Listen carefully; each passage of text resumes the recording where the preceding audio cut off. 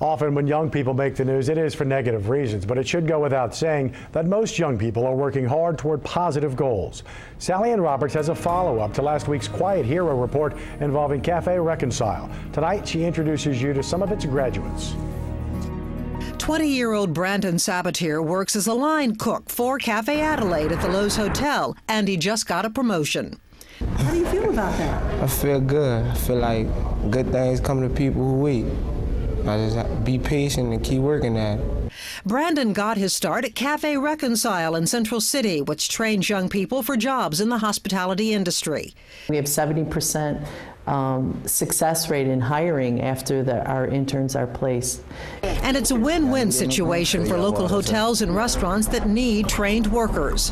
When we get them, they've been through the program, they want to be successful, they're highly motivated, and that really makes great team members for the hotel. Cafe Reconcile graduate Philip Reed got a full-time job at the Omni Royal Orleans. My ultimate goal right now is, by working here, I want to move up in here. That's the number one goal. So, just do my best at what I do now and get enrolled in college. And the general manager says there's room at the top. Because with Omni, we really do promote from within, and we have some young people here from Cafe Reconcile that we see going as far as they want to go. 17-year-old Wayne Gettrich's payoff goes beyond his paycheck.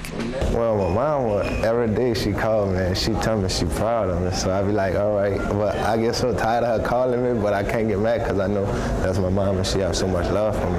I love working at Lowe's. Like, this is better than what I asked for. You didn't plan to go into food service work? No. I actually wanted to be a model. But she is a model. Tyrion Matting and her peers have drive and determination, which make them role models. Sally Ann Roberts, Channel 4 Eyewitness News. Cafe Reconcile is looking for more business partners, mentors, and diners. It's located at 1631 Aretha Castle Haley and is open for lunch Monday through Friday. For more information, go to reconcileneworleans.org. And we're back with the preview of 6 right after this.